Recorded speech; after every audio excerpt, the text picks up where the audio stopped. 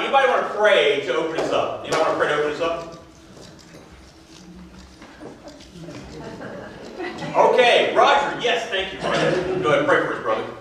Father God, we just come before you this morning thankful for being here with us and thankful for watching over us through the past several weeks with the storm and everything and the recovery of that. We thank you for the opportunity to gather together and learn more from your word. And we just pray that you would be with Pastor Jason as he brings us the lesson this morning, that he would have the words to speak that would clarify things for us. And we just thank you for that. In Christ's name we pray. Amen. Amen. Thank you, brother. So this morning we're going to talk about rebellion against God. We're going to talk about sin. All right, one syllable word, 3 letters, tiny little word that's caused massive amount of problems and issues. I mean, that's such an incredible understatement. For our world, since the first sin was committed. And so what we're going to do this morning is we're going to talk about why we sin, where did sin come from, how does sin affect us? And the reason being is that it's always good. It's every Christian, the normal part of growing in our walk with Jesus is knowing our own hearts. All right, we have to know how we operate. We have to be kind of inward focused. We have to know how we operate. We have to know how we think. We have to know why we operate the way that we do. We have to know why we have these desires so that you can fight sin. In fact, one of the number one ways to think about the Christian life, if you were to read the book of Romans, you'll notice that Paul, from Romans 5 all the way up to Romans 9, and then skips over to Romans 12, he talks a lot about fighting sin within our lives. He says things like, put sin to death. Put sin to death in your mortal bodies because you are now dead to sin but alive to Christ. One of my favorite preachers to listen to, a guy named John Piper, he's famous for saying that sin is a corpse trying to convince you that it's not a corpse. If you are in Christ, you are a new creation. You are dead to sin, but alive to Jesus. But what the enemy does, what Satan does, what the devil does, is the devil tries to come at us and tries to convince us that we are enslaved to sin, but in fact we're actually enslaved to Christ. Now sin still indwells within us. We're still battling against sin constantly. If you have a King James Version Bible, the King James Version puts it like this: the old man is fighting the new man within me. St. Augustine, the famous theologian from the 4th century, he said, I war against myself and I tear myself to pieces. So the life of the Christian is a life embattled against the sin in our own hearts and in our own minds. And the really dangerous thing about sin is that sin, once again, sin it convinces us that it's normal, right? You know the saying, to err is wrong. Wrong. To err is not to be human. Sin is not a natural part of the human nature. God did not create you. God did not create Adam and Eve. He did not create them sinful. God's intention for our human nature is to be without sin, to be apart from sin. That's why when you die and go to heaven, and when Jesus ushers in the new heavens and new earth, you receive a glorified body that is not corrupted with sin. You will exist in a new heavens and a new earth that is not at all corrupted with sin, because God seeks to return all of creation back to its pre-sin state, but at an escalated, intensified level. So therefore, to err is not human. Sin is not natural for us. God's original intention for men and women were to be without sin. I'll go ahead and skip ahead and say this now. It's like when you go to a funeral and you hear the pastor or the officiant, whoever's officiating the funeral, they'll say, death is such a natural part of what? Life. Wrong again. Death is not a natural part of life. Why was Jesus so furious and angry outside the tomb of Lazarus? In fact, if you read the story of Jesus raising Lazarus from the dead, it's not a resurrection, by the way. It's a resuscitation because Lazarus dies again. Okay. When Jesus raised Lazarus from the dead, it said he stood outside the tomb. And before it says Jesus wept, it says, all the English translations do a terrible job of translating the Greek. It says that he was deeply troubled within himself. Actually, the original Greek, basically, it's supposed to give you a picture. And the picture is this: Jesus standing outside the tomb of Lazarus and going,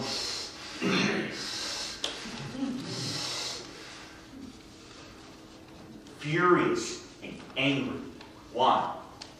Because death is not a natural part of life. Jesus is angry that death took his friend Lazarus, and he's going to do something about it.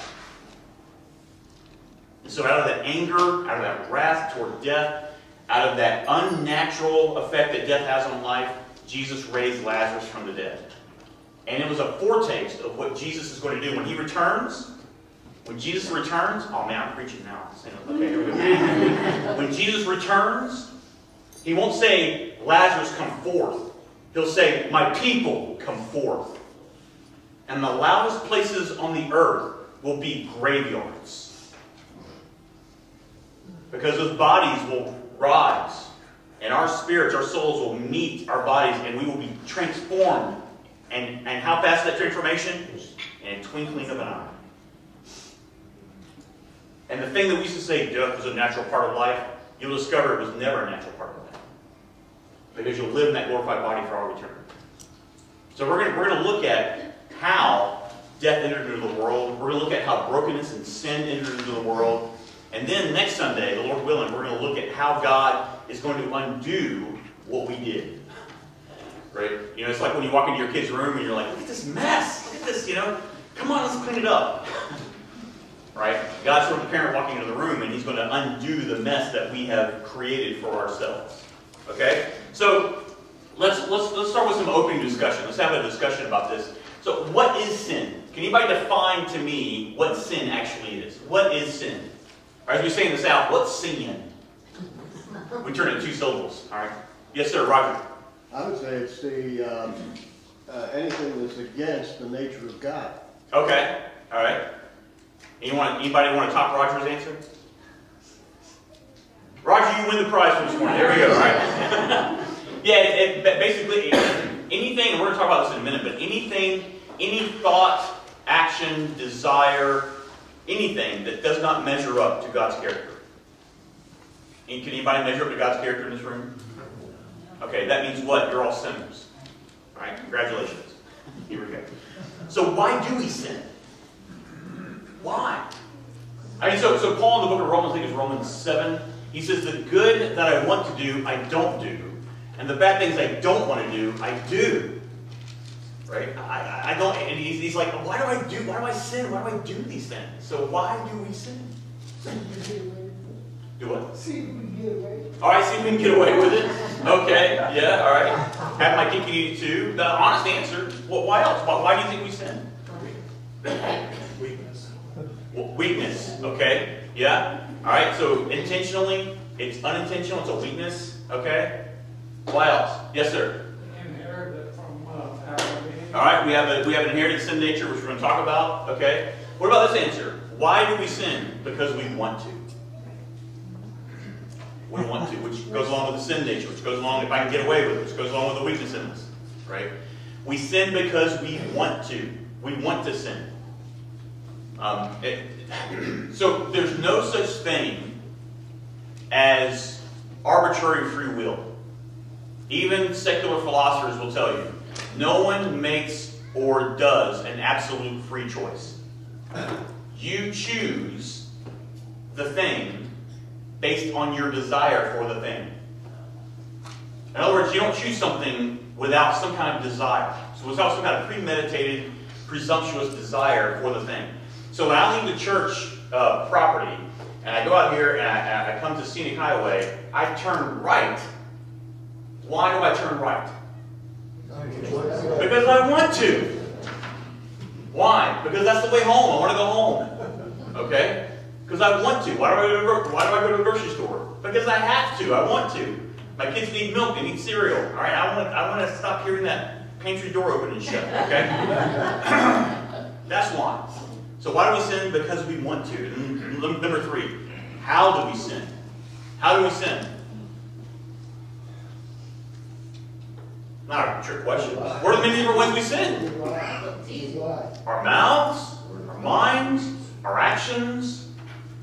Okay? And the Bible teaches that every facet of us is tainted and affected by sin. Every facet of our human nature is affected and tainted by sin, by brokenness.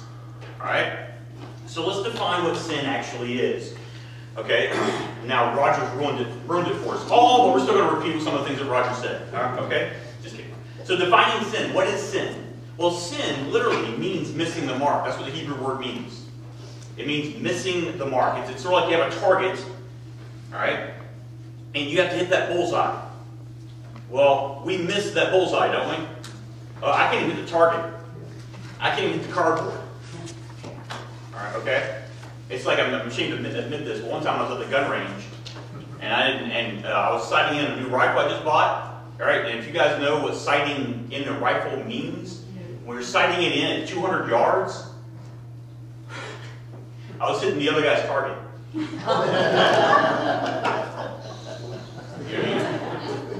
I fired the round, and I heard the guy next to me go, "Whoa, that's a good shot." I went, "Really?" He said, "Yeah, you hit mine." I'm like, "Oh, okay, that's way off."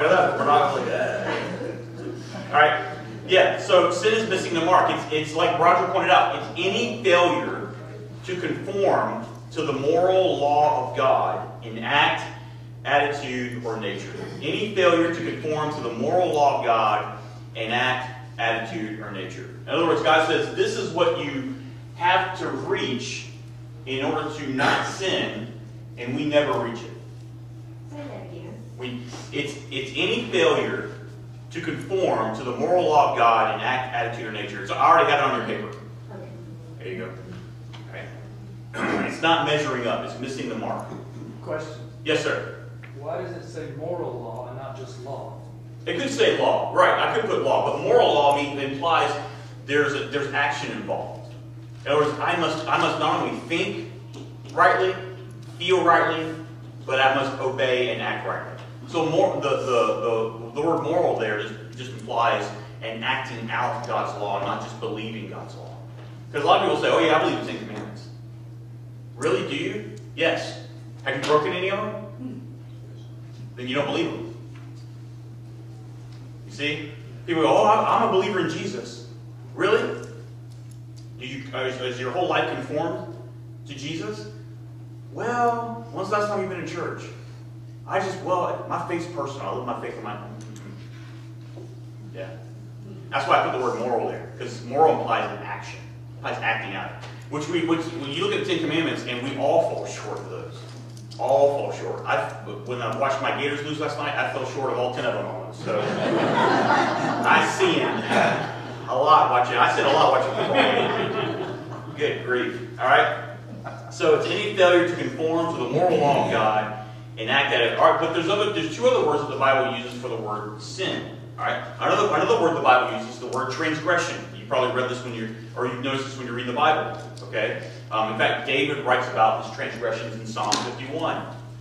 So transgressing or transgression is intentional breaking of God's law. So like what my sister said a while ago, see if I can get away with it. And we're going to read Genesis 3 here in a minute, and they are transgressing. They are intentionally trying to get away with something.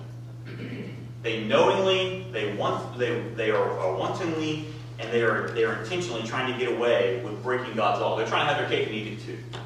Alright? And it falls off the rails so quickly. Well, we'll get to that in a minute. I want to get there. But so transgression is breaking God's law. Iniquity.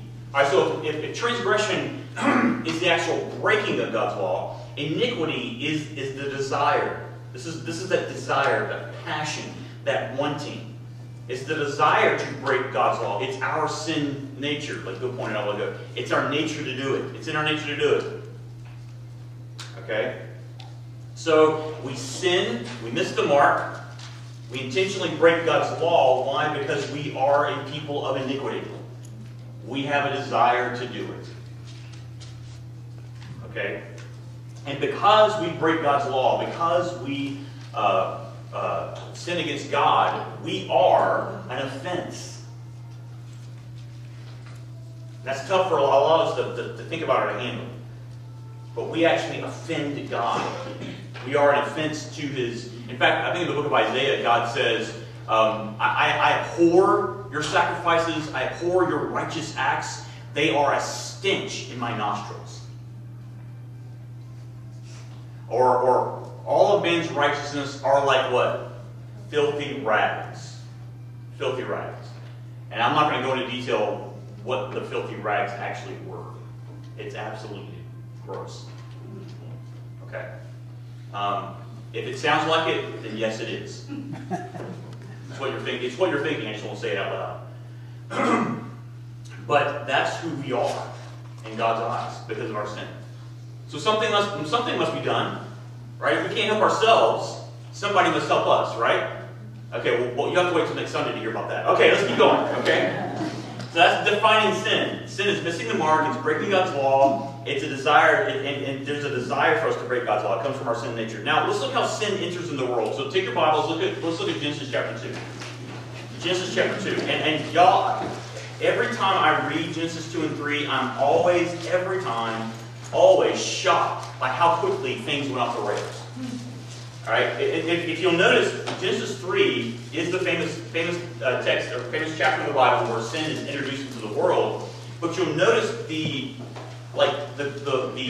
severe quickness by which it enters into the world. It doesn't say, so chapter 2 doesn't end, and the man and his wife were both naked and were not ashamed, and they lived happily ever after for many years. It reads like this. And the man and his wife were both naked and were not ashamed. Chapter 3, verse 1. Now the serpent was more... You're like, oh, here comes... immediately. Right? The seventh day is over. Woman is created. All right? Remember, ladies, you are God's gift to man. We talked about that last Sunday. Okay? All right? Have you been reminding your husbands all week about that? Remember, I'm God's gift to you. Okay? You're allowed to do that. It's biblical. All right? But immediately the seventh day is over. And then all of a sudden... Dadgummit, here comes trouble. I can't enjoy one day. You ever had a deal like that? Really? I can't have one Monday without something going crazy wrong.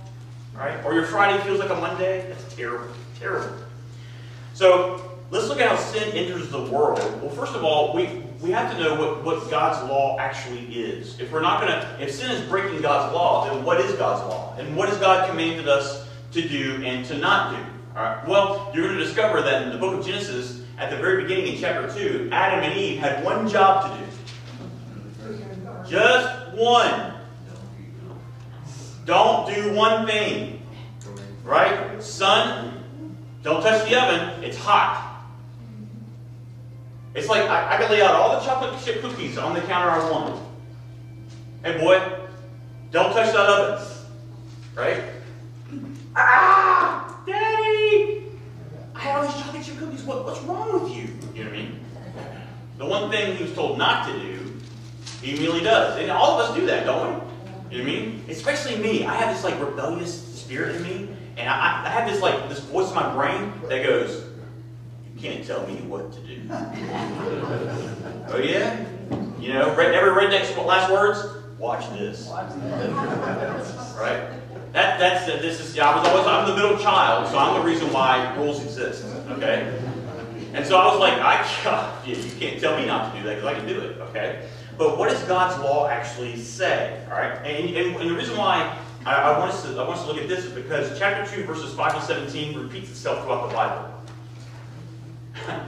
And this is what I mean. There's a framework here where God says, look, I've done all this good stuff for you. So obey me. But us, what do? We disobey God. And then he comes along and says, okay, I'm going to save you. Now, remember what I've done to you. Obey me. And then what do? All right? It's a pattern throughout Scripture. That's why God gave the 10 Commandments. God says, look, I brought you out of the land of Egypt. I've saved you. I've given you my grace. Now, therefore, obey me. And then 2 chapters later, what are the people doing? Building a golden calf. At the foot of the mountain, they can visibly see God's presence, lightning, fire, smoke, thunder, trumpets. trumpets, the whole 9 yards. And what are they doing? They're building an idol? And you're like, what are they, crazy? But that's you. Is it not? We'll leave this church and go home, and we'll sin just after we get home. After sitting in God's presence underneath His Word, don't we do the same thing? When that person cuts you off on the way back to Sola Vita, don't you cuss out? Your laughter proves my point. But Genesis chapter 2 is a pattern. It's a pattern. Okay? In fact, look at chapter 2, verse 5. Let's read through this. When no bush of the field was yet in the land, and no small plant of the field had yet sprung up, for the Lord had not caused it to rain on the land, and there was no man to work the ground. So right off the bat, remember I told you the book of Genesis is all about anticipation. It's building anticipation. Now notice the word, all the negatives. No bush, no plant, no rain, no man. All right, and so you're going, what's God going to do? Remember we talked about that? Genesis 1 to 3. What's God going to do about this? Well, He's going to fix it all. Look at verse 7. Then the Lord God formed man of dust from the ground and breathed into his nostrils the breath of life. And the man became a living creature. There's the grace. I've given you life. I brought you out of the land of Egypt. I saved you from your sins. Right? There's the grace. And the Lord God planted a garden in Eden, in the east, and there He put the man whom He formed. And out of the ground the Lord God made to spring up every tree that is pleasant to the sight and good for food. Now, underline those words. I'll read them to you again. And out of the ground the Lord God made to spring up every tree that is what? Pleasant. Underline pleasant. Pleasant to the sight. Underline the whole phrase. Pleasant to the sight. And what? Underline that phrase. Because we're going to see it repeated, but in the negative in chapter 3. Because what Adam and Eve do in chapter 3 is the antithesis to what God's law teaches. The tree of life was in the midst of the garden, and the tree of the what? So how many trees are there in the garden? 2. All right, I asked this question last Sunday in my sermon. Everybody said 1. I was like, 2. There are 2. Verse 10. And a river flowed out of Eden to water the garden, and there it divided and became 4 rivers. The name of the first is the Pishon, is the one that flowed around the whole land of Havilah, where there is gold, and the gold of that land is good. Bdellium and onyx stone are there. The name of the second river is the Gihon. It is the one that flowed from the whole land of Cush. And the name of the third river is the Tigris, which flows east of Assyria. And the fourth is the Euphrates. The Lord God took the man and put him in the garden of Eden to work it and to keep it. And the Lord God commanded the man, saying, you may surely eat of how many trees? Every tree. Chocolate chip cookies everywhere. All right? You can eat of every tree of the garden, but of the tree of the knowledge of good and evil. Did He say the tree of life? No. They had access to the tree of life. Right? I mean, they just like, anyway. Do you see the insanity here? 1 tree. Now, you're shaking your heads. I can see some of you shaking your heads, but that's us, guys. We have access to Jesus, the tree of life, the penultimate tree of life. And what do? We choose the death of sin over and over and over again, do we not? And that's the problem. That's the problem. Every human heart, every human mind, every human being. You shall not eat, for in the day that you eat of it, you shall surely what? Die. All right? So what do we learn here? Well, first of all, we learn that humanity is under divine obligation to obey God's law. Why is that? Why is humanity under divine obligation to obey God's law? Anyone want to take a guess? Say that again. That's right. God created them. Therefore, they are under absolute divine obligation to obey every letter of God's law. Because God's the creator. That means every human being is still under obligation to obey every part of God's law to the fullest. Why? Because He's our creator. And we owe Him all allegiance and obedience. But once again, the problem is we can't. Right? We can't. Somebody had to obey the law in our place. Somebody had to obey the law in our place. And in return, that someone had to give us His righteousness because we have none of our own, right? And who is that someone? Jesus. There it is, Sunday school answer. Jesus. Jesus. Jesus obeyed the law perfectly, and as a result, the theologians call it the passive and active obedience of Christ is clothing us. We are clothed with the righteousness of Christ. We are covered with the righteousness of Christ. Okay? So humanity is under divine obligation to obey God's law. B, God provides good things for humanity to enjoy. Look at this. I mean, you notice several things here. Why verses 10 to 14? Everybody take your Bible, look at verses 10 to 14. Why put that description there? Why? Other than maybe giving a geographic location of the garden. But why all the description of gold and onyx and bdellium? And nobody knows what bdellium is, by the way. Why put all that there? Because it's a place of beauty. The garden wasn't just some, shack. This was a beautiful, unbelievably gorgeous. How many of you guys been to the Grand Canyon? When you walk to the edge of the Grand Canyon, how many of you guys just stop breathing? I'm like, whoa. I was 12. I couldn't believe what I was looking at. Now, I was also a smart aleck. Because my dad talked about how excited he was to get there. When we got there, I walked up and said, yep, it's a hole. And then Dad almost picked me up and threw me into the hole. But no, seriously, I couldn't breathe. I was like, oh. And then we took the mule ride down. Which made me pass out. But unbelievable beauty, right? Incredible. You know what I mean? And so the description here is trying to tell us God created a place of beauty for us. A place of beauty. All right, so what are some other things that God created for humanity to enjoy? All types of food. Isn't it interesting that from the very beginning, even before sin, food was a good thing? All right? And all buffalo wing lovers out there say amen. Amen. Steak, yes. All right?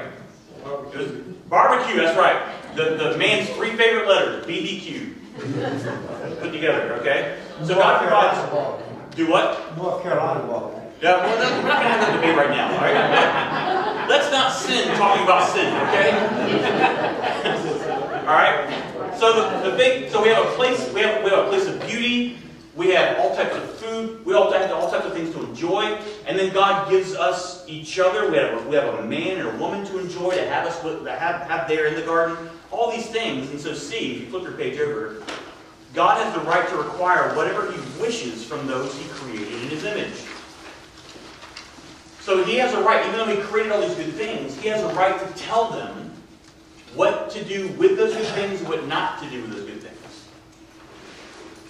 And the only thing He says is cultivate the garden, work it, enjoy it. I mean, man, when you enter into heaven, when you enter into the new heavens and new earth, when Jesus returns, God will say to you, go, enjoy yourselves. Right? And we're going to go, you sure about that? Yeah. Didn't work out the first time. No, we're not going to say, we're going to just run and frolic. Just have a blast. It's going to be great. All right? But just one thing they were not supposed to do. And you notice all the commands here in Genesis chapter 2 are in the positive. Procreate. Exercise dominion. Cultivate. There's just one negative, but do not. One thing. All right? I had someone say to me one time, I mentioned, I was teaching on the book of Leviticus, and I mentioned there are over 700 laws in the Old Testament. 700 laws. And they were like, why does God want us to obey so many laws? I said, because we couldn't obey the one. Right? We failed at the one thing. And that brought on so much more law. Because that's how bad. I said, the reason why there's so many laws in the Old Testament, because we are such great sinners. And all God's people said, amen. We're such great sinners. We need so many rules to tell us which way to go to God and how to obey God. Because we have so many ways we don't know how to or can or won't. Okay? So God has the right to require whatever He wishes from those created in His image. And then D, God's word is to be fully obeyed. God's word is to be fully obeyed. Any questions about any of that before we jump into Genesis 3? Which Genesis 3. So Genesis 3 is meant to be read like you're looking in a mirror. Okay? I'm going to warn you.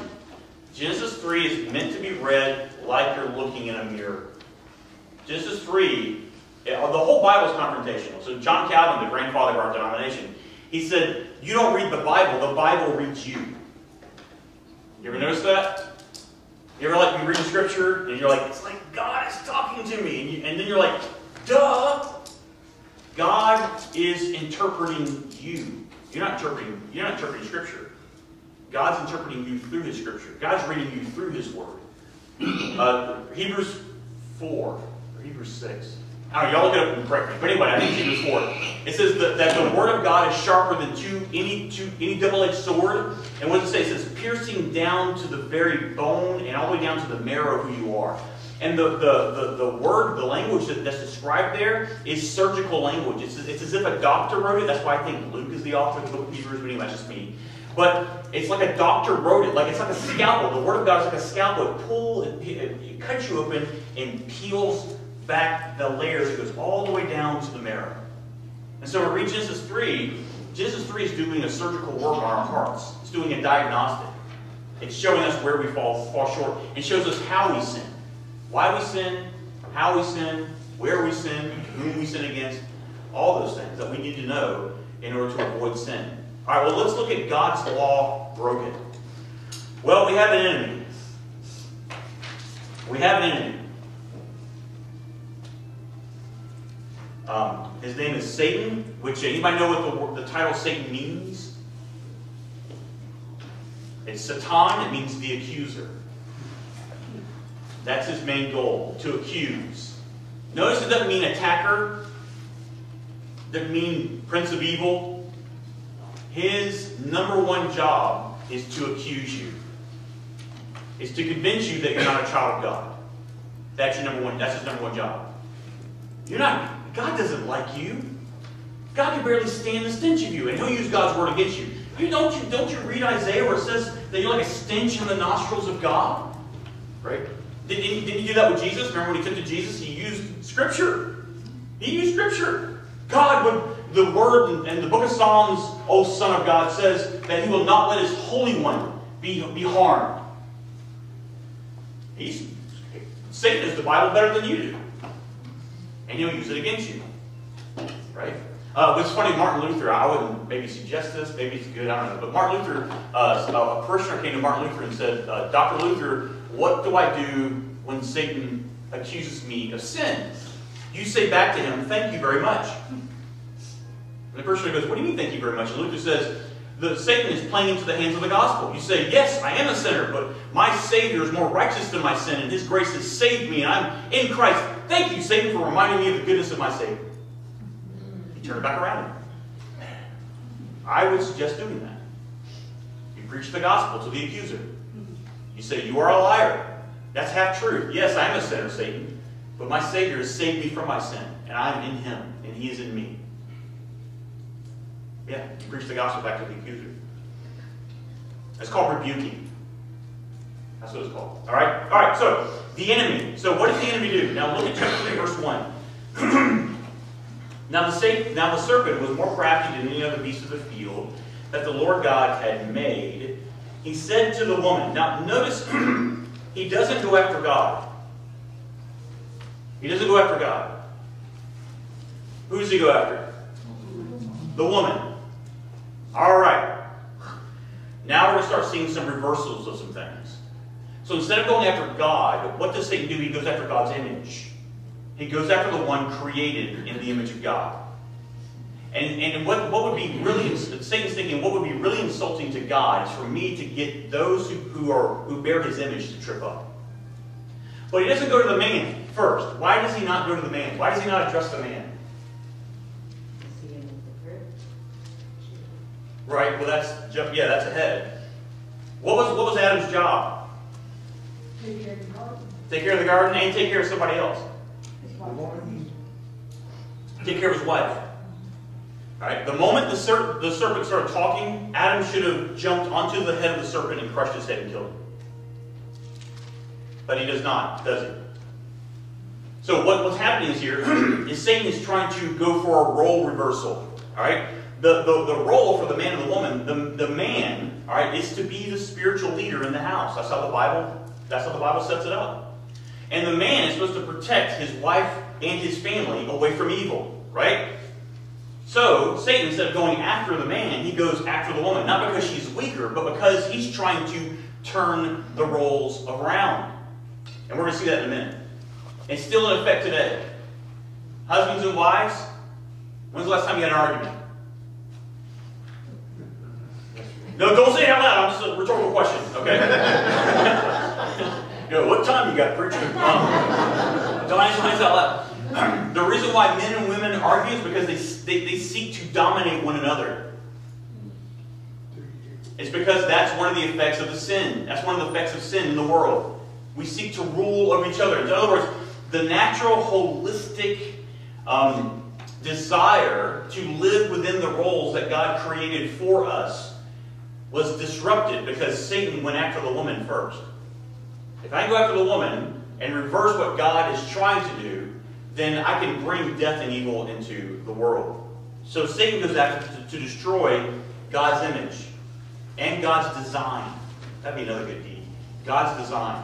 He's there to destroy God's image and God's design. Secondly, he's there to get the man and woman to doubt God's word. Look at verse 3. Chapter 3, verse 1. What does Satan say? Look at chapter 3, verse 1, right there in the middle of the verse. Did God really say? Did God actually say? Now, once again, what was the instrument through which God created the world? He spoke it. He spoke it, and God said, and God said, and God said. Here, Satan is trying to get them to doubt that instrument, trying to get them to doubt God's word. Did God actually say, "You shall not eat of any tree in the garden"? He's trying to get an opening. He's trying to get his foot in the door. And Satan still does that today. Did God really say you shouldn't lie? Aren't some lies good? Right? Or you heard the phrase, little what lie? White lie. Right? So he tries to get us to doubt God's word. And thirdly, he tries to get us to deny God's provision.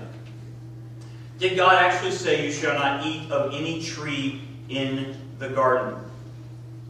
They know that God gave them everything that they needed, a place of beauty, everything provisionally. God even gave them to each other. And here Satan is trying to upturn all of that, twist all of that. And trying to get them to break God's law. So destroying God's image, doubting God's word, denying God's provision. Satan he hasn't changed tactics, y'all. He still does that today. He still does that today. And that's his MO. Alright? So that's who our enemy is. It's good to know our enemy. Why is it good to know your enemy? Dumb question. Why is it good to know your enemy? Protect against it. Yeah, to know how to fight him. Right? To know how to do battle with him. And you got to know the gospel in order to do battle with Satan, do you not? If you do not know God's word, and he knows God's word better than you know God's word, he will take God's word and convince you if you don't know how to do battle with it. Okay? And so you have to know your own heart. You have to know your own mind. And this is why you have to know your own heart and know your own mind. Look at verses 2 to 3. So I'm going to ask you a question, and we're going to come back in a few minutes to answer it. All right? So write this question down. And we'll have a lively debate over it. Okay? When was the first sin committed? Don't answer it now. Just write that question down. When was the first sin committed? When was the first sin committed? Now, look at verses 2 to 3 of chapter 3. So here's the woman's response. Once again, Satan starts talking, the serpent starts talking, Adam is supposed to jump on his head and kill him, but he doesn't do it. Look at the woman's response. And the woman said to the serpent, "We may eat of the fruit of the trees in the garden, but God said, you shall not eat of the fruit of the tree that is in the midst of the garden, neither shall you touch it, lest you die." What's the problem with Eve's response? Anybody see a problem with Eve's response? Do what? How? Do what? By not identifying the right tree. By not identifying the right tree? No, she has the right tree, right. In the midst of the garden. You should not eat the fruit of the tree that's in the midst of the garden. Well, there were 2 trees. There are 2 trees. Yeah. That's right. Alright, so now we're getting to something. Now we're getting to something. Okay? She's not really into which, she doesn't really understand which tree that Satan's referring to. Alright, okay? That's the kind of problem number 1. What's the other problem? There's 2 other problems here with her response. What? Say it again? Touch. Touch. Did God say don't touch it? No. Eve, that's her understanding. I can't even touch it. So, if your kid goes, "Man, Dad won't even let us go do this thing, and we can't even touch it." What does it sound like? They're going to touch it. They're bitter. They're bitter about it. Okay? So right off the bat, Eve is a functional legalist. She doesn't understand God's grace. Maybe there's bitterness building up in her heart. Because she could go over there and, be like, "Oh yeah, okay. All right." She didn't sin. God said don't eat of it. He didn't say don't touch it. And then what's the third thing? What's the third problem with her response? The last thing she says. Lest you die. Surely. Or one other translation is, you might die. What did God say though? You will die. You will die. So watch this now. She misunderstands, God, which tree. She understands it legally, okay, which means she belittles God's grace and she belittles God's judgment. So, once again, don't answer it now, we'll come back to it. When was the first sin committed? Let's keep going. Alright, hold it right there, let's keep going, okay? So, notice there's also misplaced desires that leads to sinful actions. Misplaced desires. How do we know that? Look at verse 6. Verse 6 is so rife here, and this is where we are to really see ourselves in a mirror. Alright, so Satan convinces them. He says, look, you will not surely die. Is he wrong? Verse 4, is Satan wrong? You will not surely die? Or is he right-ish? Right-ish. Yeah, he's right-ish, right? Satan knows. Okay? He knows. You will not surely die, but he's feeding into there. He's feeding into her legalistic heart and her belittling of God's punishment. Look at verse 5. For God knows that when you eat of it, your eyes will be open and you will be like God. What in the world is wrong with that? Temptation? Well, hold on, wait a minute. I thought they were already like God. They're made in His image and likeness. Right? It's like a salesman going, you really want this white car. And you look over and you're like, but I already own a white car. Right? I mean, the salesman, they're already like God. Well, how much more God-like do they need to be? You see the desire? You see the... You know what I mean?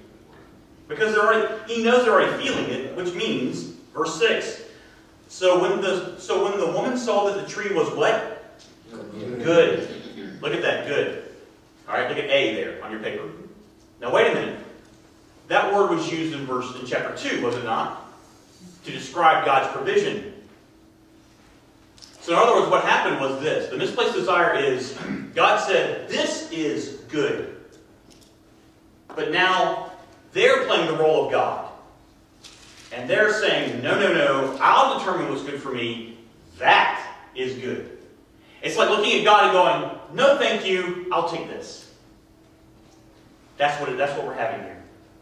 Alright? Now ask again, when was this first sin committed? Let's keep going. It keeps going further. Look at verse 6. So when the woman saw that the tree was good for food, and that it was a what? Delight. Wait a minute. I thought God was supposed to be their delight. Their joy.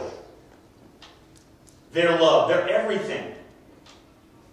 But she saw this other thing as a delight. You can actually take 1, 2, 3, 4, 5, 6 words and use this to combat sin in your life, to grow your Christian walk. You say, all right, what is the ultimate good? Do I want the sin or do I want God? No, I want the good God. What's a delight to my eyes? This sin, and FYI, sin can never live up to the promises that it claims to make to your heart. Did you know that? Never. So what's delight? This thing or God? What do I desire more? This thing or God? What do I want to take hold of? This thing or God? What do I want to feast on? This thing or God? And then what do I want to give to others? This thing or God? That's basically your diagnostic right there. And the answer to all these is Jesus. Jesus is good. Jesus is a delight. Jesus is the one to be desired. Jesus is the one I want to take hold of. Jesus is the one I feast on. When you hear the word eat or feast, you think of communion, do you not? I feed on Him. Alright? I want to feast on Him, and then I want to give Jesus to others. So, but what do we read in verse 6?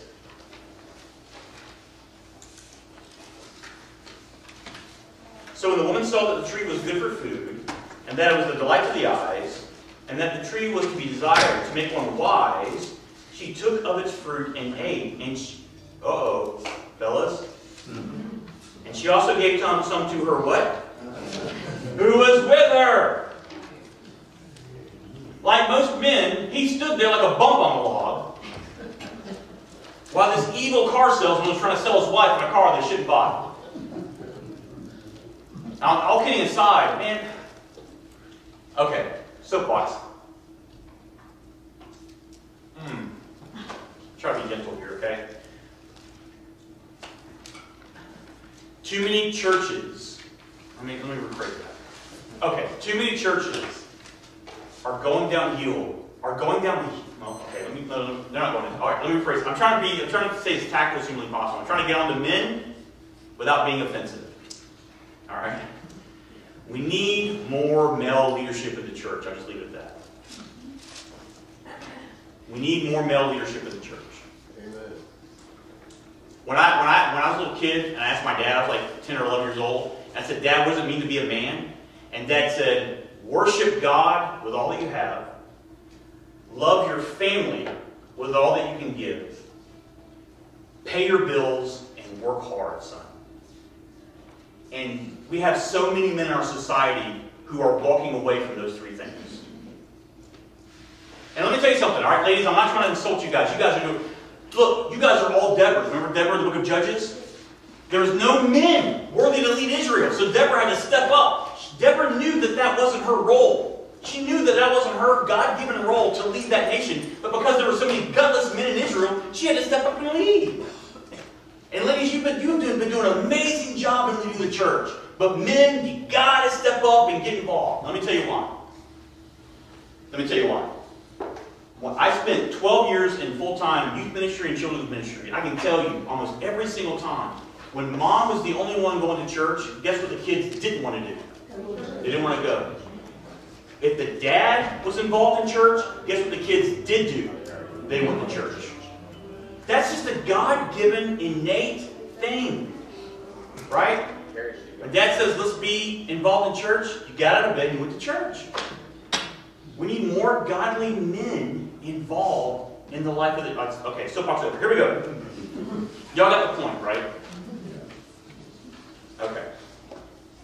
So she gave some to her husband, and he ate, and he didn't say a word. All right, the results and consequences. Here we go. I don't need to get fired up this early. I can get fired up this sermon. All right, the results and consequences. Here we go. Look at verse 7. First of all, shame and guilt. Again, diagnostic. When you sin and you're convicted of that sin, what's the first thing you feel? Shame and guilt. I'm guilty. I feel ashamed of what I did. I broke God's law. Right? Look at verse 7. So, then the eyes of both were open, and they knew that they were what? In the South, we say naked. Naked. All right? And they sewed fig leaves together and made themselves loincloths, and they hid from God. So shame and guilt enters into the human heart. Now, y'all, this is breaking God's heart. Once again, this is not a natural. To err is not human. God does not want us to feel shame. Isn't that wonderful? Now look at me, look at me. It is good news that God does not want you to feel the shame and guilt of your sin. Isn't that great? That God sent His Son, Jesus Christ, to take away your shame and guilt over your sin. That's good news. Alright? So shame and guilt. Number 2, hiding and covering. Verse 8. What do? They covered themselves with loincloths. So when they heard the sound of God walking in the garden in the cool of the day, and the man and his wife did what? Hid themselves. We all cover our sin, don't we? Right? I mean, when I was a teenager, I got real good at backtracking. Cover my tracks. Well, my parents always found out. How do they do that? Actually, as a parent now, I've discovered how to do that. But as sinners, we hide and we cover. We try to cover our own sin. We try to hide from God. And we are so good at convincing ourselves that we're not really as bad as all that. I'm not really that bad a person. Right? Hiding and covering. Number 3, denying responsibility. Denying responsibility. Look at verses 10 to 13. So God, now notice what God does now. Look at verse 9. Verse 9. But the Lord God called to the who? Man. Now notice God's reversing it back. Satan calls on the woman. But God knows that the man is spiritually responsible for his wife. God comes after who? Hey, men, guess what? In the judgment, God's going to call on you first. It's the framework, what God does, okay? Hey, fellas. All right. But God called to the man and said to them, where are you? Did God not know where they were? I mean, come on. Omniscient, omnipotent, right? God knew where they were. What is God doing? What is God doing by saying, where are you? Why is He asking that question? He knows where they are. Why is He asking the question? Wants to hear it from Adam. Yes. He wants confession. Yes. Say it again. He wants confession. He's looking for confession. It's like when you say to your kids, all right, this is your chance to fess up. If you're still denying it, the hammer's going to fall. Right? And what does Adam do? Does Adam go, you're right, God, I'm sorry, I sinned. I love my wife in the sin. We both sinned. We've broken your law. We're equally guilty in your eyes. Is that what Adam does? No. No! He blame shifts. Right? That daggone blame shifter, which we all do. And he said, I heard the sound of you in the garden and I was afraid. Now that's odd because he was never fearful of God before. And this is not a reverent fear, like I fear the Lord. This is, I needed to run from you. Again, God's heart being broken. Adam, you never had to run from me before. What'd you do? Who told you that you were naked? Which Adam never answers the question, if you notice.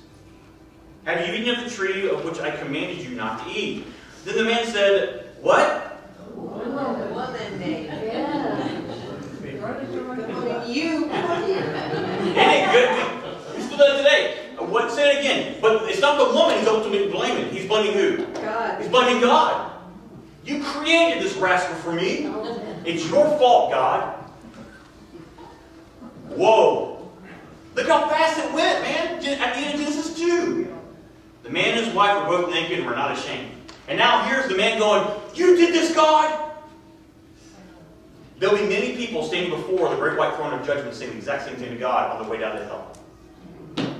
You did this, God!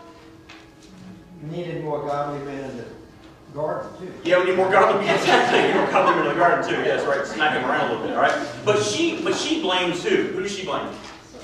The devil made me do it. Okay? So they deny responsibility, and then relationships are broken. Look at verse 16. Broken relationships, all right? Verse 16, he says to the woman, your desire shall be contrary to your husband, but he shall rule over you. All right, now, the Hebrew here is so weird, but it basically means this. Your desire will be against your husband. You will be working against him for the rest of your life. That's why we have arguments as married couples. Right? But he shall rule over you. But the word rule here in the original Hebrew is a violent word. He'll seek to squash your spirit, squash your heart. He'll seek to... In other words, there's a constant tangling, a constant war between the man and the woman. Before, they both perfectly knew their roles to each other and to God. Before, they perfectly obeyed and worshiped the Lord. They were perfect. They were in perfect harmony. But now it's going to be a war of the sexes. All right. Also, a broken relationship. Look at verses 17 to 19. 17 to 19. Broken relationship with creation. He says, because you listen to the voice of your wife, which I jokingly repeat to my wife sometimes. Anyway. And have eaten of the tree which I commanded you, you shall not eat of it. Cursed the ground because of you. In pain you shall eat of it all the days of your life. Thorns and thistles shall bring forth for you. In other words, creation will be working against you as opposed to... Remember, God says, exercise dominion. Well, now they can't. This is why lions run after you to eat you. You ever watch those nature shows? And nature shows are flummoxed of why a great white shark would attack a human being. It's not their nature. I'm like, they have 19,000 rows of teeth. God created them to be a killing machine. Are you kidding me? Of course it's natural. Right? Oh, it's perfectly safe to swim with killer whales. Why are they called killer whales then? Just call them friendly whales. Just be cautious. You know, I don't understand that. It's crazy. You know, we humans are absolute idiots. Alright? There's a broken relationship between us and creation because of sin. And then fourth, pain, suffering, and death. We don't have time to read this, but women, this is why you have pain during childbearing. Alright? And this is why we have pain, suffering, and death with creation in this world. It's why we war against each other. And then D. But there's a promise. Punishment and a promise. There's a promise. Now, isn't it any wonder that when God showed up and found Adam and Eve hiding, that God didn't say, you know what, I don't want to hear... And listen, God would have been absolutely within his rights for him to say, I don't want to hear it, I'm destroying you right now, starting over. Right? But he doesn't. Instead, he wants to put on... Remember Genesis 1, verses 1 to 2. The reader... The earth was without form and void, and darkness hovered over the deep, and you're like, what is God going to do? Well, the same thing at the end of Genesis 3. You read this, and you go, how is God going to fix this? Well, God gives us a foretaste of how he's going to fix it. Well, notice the curse on the serpent. Hang in there for just, give me 2 more minutes, y'all. Notice the curse on the serpent. It says, because you have done this, cursed are you above all livestock, and above all beasts of the field. On your belly you shall go, and dust you shall eat all the days of your life. Verse 15, I will put enmity between you and the woman, between your offspring and her offspring. Singular. Those are singular words. He shall bruise your head, you shall bruise his heel. You're probably already guessing this is about Jesus. If you're guessing that, you would be right. On the cross and the resurrection, this is when Jesus put his heel onto the head of Satan. At the cross is where Satan bit the heel of our Savior. You know that if a snake bites you on the heel, it's not a death blow, right? But if you crush the head of a serpent with your heel, it is a death blow, correct? So the promise is that someone is going to come and destroy the works of the devil and undo what you have done. And he gives them a taste of what that might be. A taste of what that might be. Let's get down to verse 20. Let's look at this. Chapter 3, verse 20. The man called his wife's name what? Eve. Alright? Before she was just, hey woman. Now she's Eve. Anybody know what the word Eve means? It's right there in the text. It means what? Mother of the living. Mother of all the living. In other words, God says, look, because you did this, death is entered into the world. Things will die now. But Adam believed God's promise to bring life out of death. And the demonstration of Adam's faith and Eve's faith is in the name of his wife. From her will come life. And from her came life. And his name was what? Jesus. This is why when you look at the genealogies of Matthew and Luke that unpack the lineage of Jesus, Eve is always there. Why? Because Jesus came out of the mother of the living. Life came out of Eve. But not only that, look at verse 21. And the Lord God made for Adam and his wife what? Why did he do this? They already sowed fig leaves to cover their sin. Why did God feel like he had to double down? Was it cold that day? Blood had to be shed. The what? Blood had to be shed. Blood, a life had to be taken, blood had to be shed in order for their sins to be properly covered. And it's by implication, Bruce, that God is saying, you cannot cover your own sin. Your attempt to cover your own sin will not do. God says, I must cover your sin. And I have to take a life and shed blood to do it. Which means what? Who? Jesus, right? Jesus gave his life and shed his blood so that our sins may be not just covered. The word atonement means what? Taken away. Taken away. God says, I think it's Psalm 121. No. Psalm 131. He says, I remember your sins no more. How can God do that? He's omniscient. He knows everything and forgets nothing. How does God thank you? Because of Jesus. He wipes our slates clean and says, I have atoned for your sins. I remember them no more. Isn't that amazing? That's the grace we have in Jesus. That's the life we have in Jesus. That's the salvation we have in Jesus. All because he made a promise to do it. God's always faithful to his promises. All right, so any questions real fast? I know we keep running over. I've got one real quick. Yes, sir. You said earlier about death not being a natural part of life, but then you were talking about God's telling us to change something in death. Yeah. Which makes it, to me, I mean, I'm still trying to figure the first part out, but seems like he's making it a natural part of life. Yeah. Right. So think about it, it's an unnatural natural part. Right? In other words, I call it, it's an alien condition to humanity. Death is an alien condition to humanity. But it's a consequence. The alien condition to humanity is a consequence as a result of our sin. Right? So, right. Yes, ma'am. Two trees. One Yeah. is a tree line. Right. Like Sunday in your sermon, Yeah. you said that Jesus died on the tree of death. Right. So that we I have the tree of life. Right. Yeah. have to. Yeah. All that comes together, right? Yeah. Isn't that great? So. All right. Let me pray real quick. And then you guys get out of here. Okay? Let's pray. God, thank you so much for being so good and gracious toward us. Thank you so much for your love. Thank you for showing us Genesis 3. Confronting us with our sin. And at the same time, confronting us with our Savior. And the grace and forgiveness we have in Him. Father, may we leave this place rejoicing, ready to walk in obedience unto you. And all things ask your name. Amen.